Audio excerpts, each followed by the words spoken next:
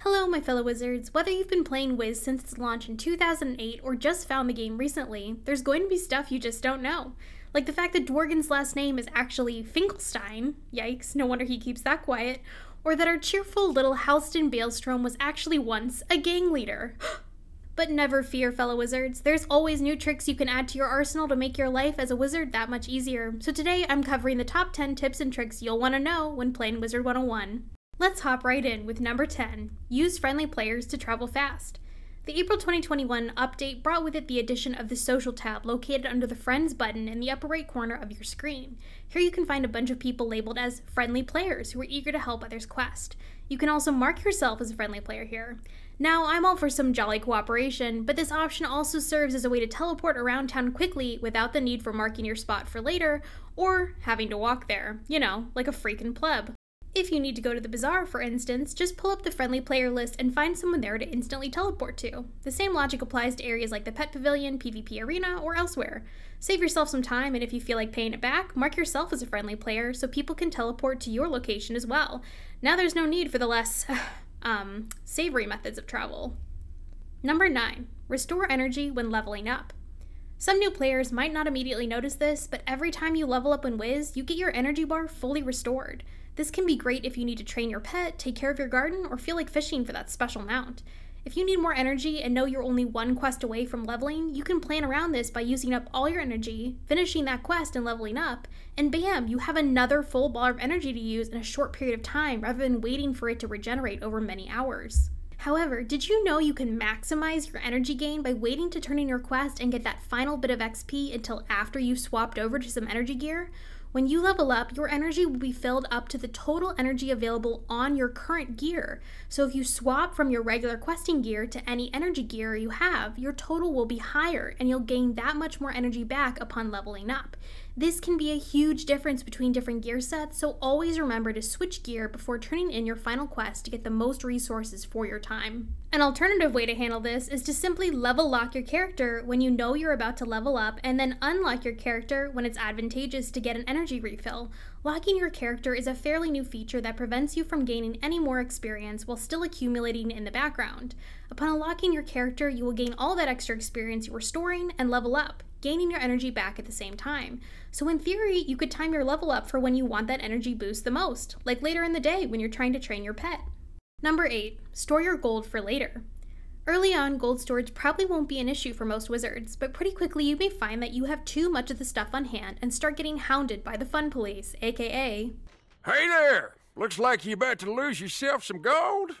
The gold cap can be kind of annoying to get around, but there are ways to store your gold away for a rainy day if you end up needing more than the cap will allow. There are certain treasure cards, reagents, and snacks that can be relied upon to hold their value in the bazaar, so you can invest your gold by buying up those items and then storing them to sell later when you actually need that extra gold on hand.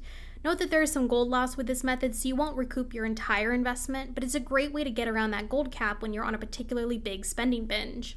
Most reagents are always a good investment, as you can store a huge amount in your inventory at a time, and they are always useful for crafting. With treasure cards, however, I recommend the old, reliable Empower TC as your best option. These act as the unofficial currency for most trading communities and can be traded for other valuable and rare TC or gear because they consistently sell for a large amount at the bazaar, between 800 and 2,000 gold apiece depending on the amount in stock already. So if you buy or collect Empowers, it's a great way to ensure that you will later gain a solid amount of gold back when you sell them. For snacks, again, almost any option is decent because you can store so many in your inventory, but some favorites of mine are the rank 7 snacks Shanta Pudding and Killer Tomato, since they're both useful for pet training and are often in decent demand due to being the highest ranked snacks in the bazaar, so you can reliably sell them back later for a decent amount of gold. Or you could be like me and just buy gold with gold as a way to finally feel something in this game. I'm so lonely. I mean, rich. Number 7, swap between gear sets quickly. A surprising number of wizards don't seem to know about the handy equipment sets option located at the bottom of your backpack page. Here you can easily create different equipment sets by equipping everything you'd like included in your set, for instance, all your damage gear, and then hitting the Create New option at the bottom. You can then name your sets and swap easily between different ones with the Control and Number keys. This allows rapid swapping between, say, your questing and energy gear for easy access. No more awkwardly having to swap out each individual piece one at a time. Note sets also include pets and mounts too, so keep that in mind when creating a new set. This saves so much time, especially in dungeons where you might want to swap between a main damage gear set and support gear. Number 6, make different decks for different needs. Okay, this happens far too often where you'll enter a dungeon and have to fight your way through several rounds of mobs before getting to the boss. But hang on, now you have to spend another 5 minutes swapping out spells in your deck because you need a different set of spells just for the boss.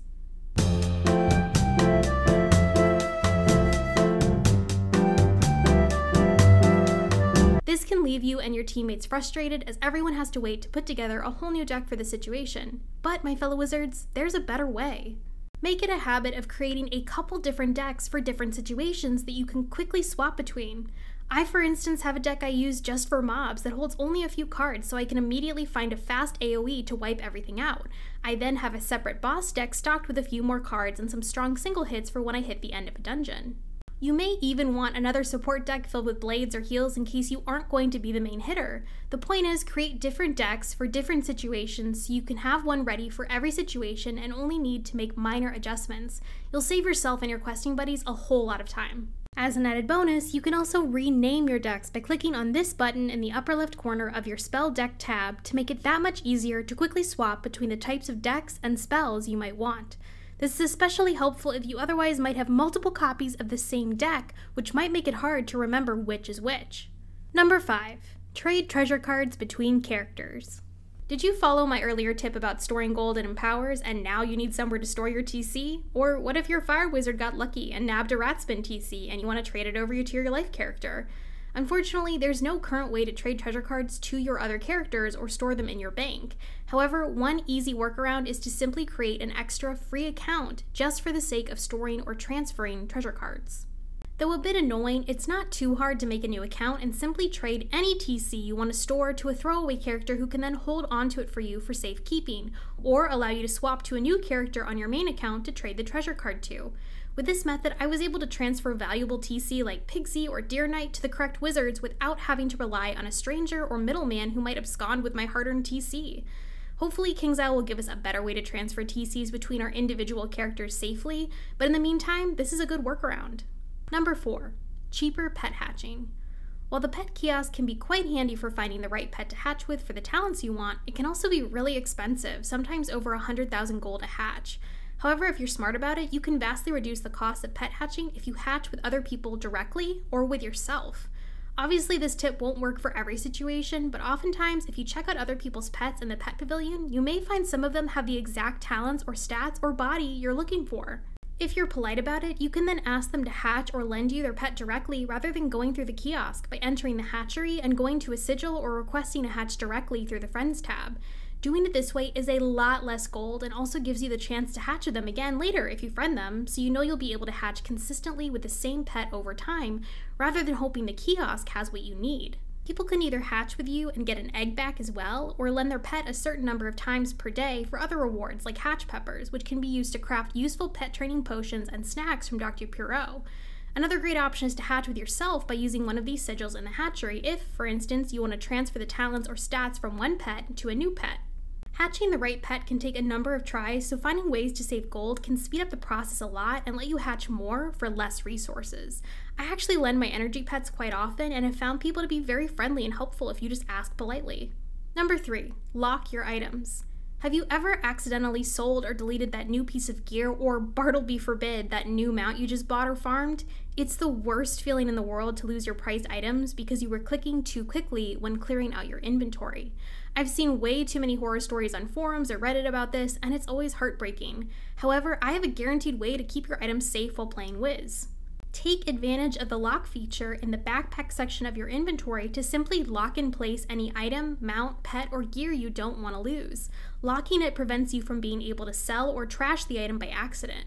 When there are as many item and gear drops as in Wiz, it can be far too easy to have a minor lapse in concentration and accidentally quick sell or delete something you really wanted to keep. So remember to keep it simple and lock your important stuff ASAP. Number 2, extra item storage. Okay, so you've maxed out your bank and your houses, and Prospector Zeke won't leave you alone about your oversized backpack. Looks like you picked up a wee bit more than you can carry. I swear to Bartleby, can't this guy mind his own business? What are you supposed to do? You can't be expected to, actually sell your stuff, right? You need to hoard it, darn it. Hoard it until the end of time. Well, you can always craft the jewel, gear, and seed vaults if you need some extra space. While these are available for crowns in the crown shop, you can actually also just craft them for free from recipes, which can be bought from Toshio and Mushu. While they do require some resources to craft, they are incredibly useful once you have them. You can have up to 1 of each per character, and each vault can hold up to 100 of each item type, which adds up quickly if you have them for every character. Now you won't have to throw away your stuff ever again. Can they just make a hoarder badge already? Number 1, reset your location. Here's the scenario. You're questing in the middle of Avalon and need to grab something from your bank real quick, so you teleport home. However, you forgot to mark the spot you left while questing, and now you have to run all the way to where you were to resume questing. Annoying, right? Well, I have an easy workaround for you. If you simply quit to the main menu and re-enter the game as the same character, you'll find you've been dropped right back where you started. For whatever reason, the game doesn't like reloading you back into your house if you quit the game while inside, so when you log back in as that character, it'll drop you back in the main world wherever you were last. This works pretty much everywhere and is a handy time saver while also saving you from needing to use mana to always mark your location when you want to pop home for something. I actually use this trick quite often, especially in worlds which lack a good amount of teleports to get around quickly. Yeah, this is not a fun time, guys. Alright, my fellow wizards, those are some of my top 10 tips and tricks for Wizard 101. Comment your favorite tricks you use below, and if you enjoyed this video, please consider liking and subscribing. I hope to see you out there in the spiral, and happy questing.